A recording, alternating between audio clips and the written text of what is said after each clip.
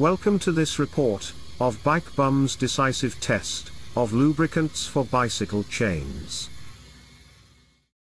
We have chosen not to use a so-called reality test with a real chain that rolls over real chainrings that have been braked to correspond to a specified amount of power consumption.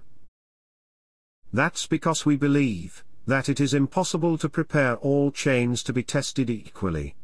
One chain may have absorbed a lot of lubricant between its moving parts, while another may have caught very little. Harder wax forms a thicker coating between pin and roller than a softer lubricant does. And where do most of the lubricant end up? On the drawbar side of each link. Or on the slack side. The moving parts of the chains also differ in terms of the microscopic surface finish. We have therefore chosen to test each lubricant's extremely thin lubricating films, resistance to abrasion and friction, under more controllable conditions. We have therefore chosen the steel ball against sheet steel method. 2 mm thick steel plates are thoroughly cleaned. Then smoothed with 800 and 1500 grit sanding paper. Then cleaned again.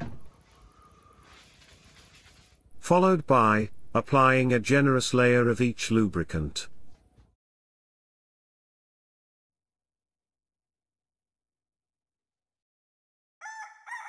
When everything has dried overnight, each sample surface is first processed by hard rubbing with a convex steel object. For example, something as simple as a spoon. This is what we call activation, and causes the lubricant to adhere properly. This corresponds to brushing and running in a chain, in normal cases. Then we scrape off any excess lubricant with a fairly sharp, plastic scraper. Only the best lubricants can handle this treatment, and we believe that it is extremely decisive. The goal is to achieve the microscopically thin lubricating film that remains, even inside a real chain, when all the excess is worn away. We therefore want to be able to measure only the properties of the thin lubricating film. We finish by lightly polishing each sample area for a few seconds until a smooth surface is reached, and the last excess has disappeared. Only what remains now can fairly show the truly crucial properties of each lubricant. Such is at least Bike Bum's underlying philosophy. The test plate is then placed in our test rig. The principle for the rig is a triangle of 3 bearing balls, with a ball diameter of 22 mm, allowed to rotate against the prepared steel plates. The bearing balls rotate at a speed of 230 mm per second, and exert pressure on the surface equals to around 3,100 kilos per square centimeter. That's just above 3 metric tons per square centimeter.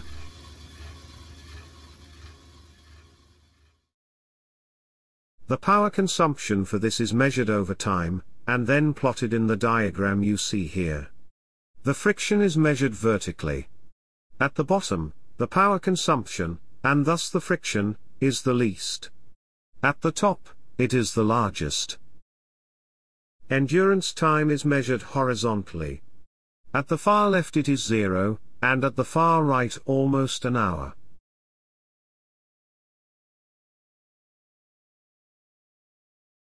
And these are the competitors in Bike Bum's brutal testing of friction and wear, 2021.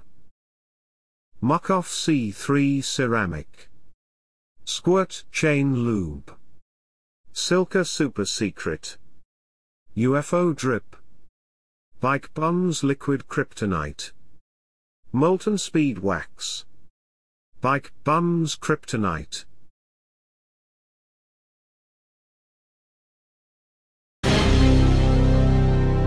And this is what the result looks like after testing some of the very best lubricants on the market. The first measured value is taken after 1 minute of stabilization.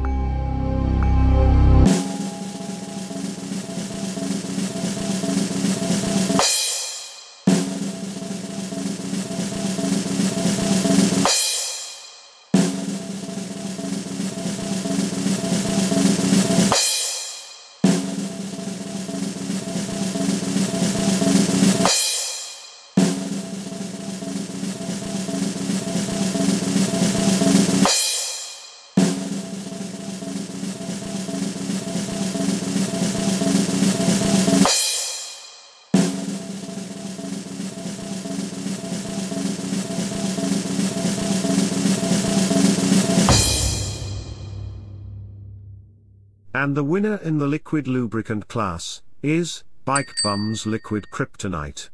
The winner in the molten wax class is Bike Bum's Molten Kryptonite.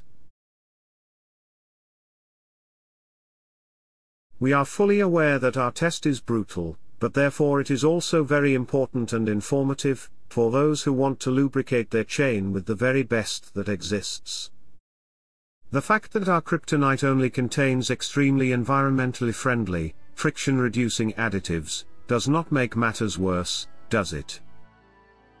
We are proud to achieve such good results, completely without any eco-nasty ingredients, such as hexane, pentane, molybdenum disulfide, graphene, boron nitride, fluoropolymers, tungsten disulfide, or other ceramic nanoparticles.